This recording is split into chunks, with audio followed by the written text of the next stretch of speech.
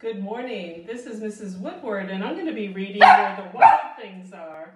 Story and pictures by Maurice Senzak. And my Chiweenie, Rosie, is helping me this morning.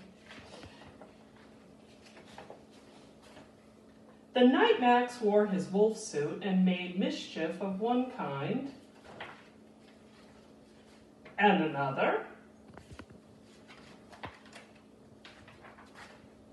His mother called him Wild Thing, and Max said, "I'll eat you up."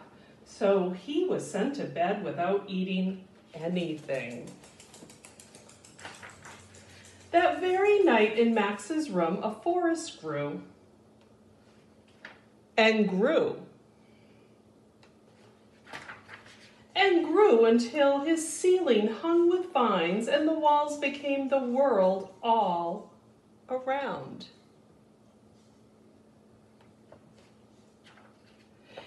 And an ocean tumbled by with a private boat for Max, and he sailed off through the night and day.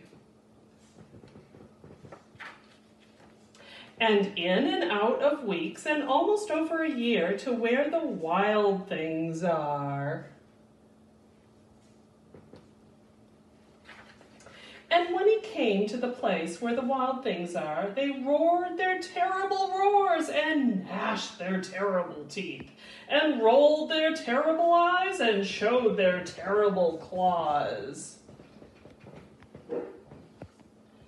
Till Max said, "Be still," and tamed them with the magic trick of staring into all their yellow eyes without blinking once, and they were frightened and called him the most wild thing of all,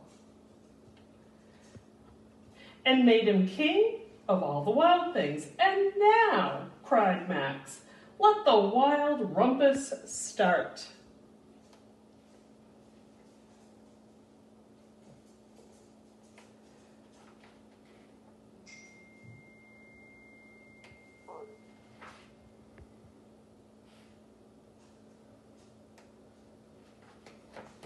"Now stop," Max said, and sent the wild things off to bed without their supper. And Max, the king of all the wild things, was lonely and wanted to be where someone loved him best of all.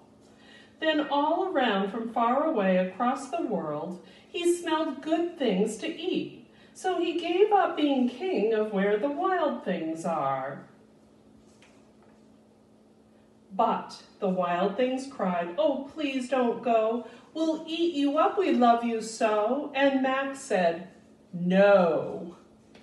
The wild things roared their terrible roars and gnashed their terrible teeth and rolled their terrible eyes and showed their terrible claws. But Max stepped into his private boat and waved goodbye.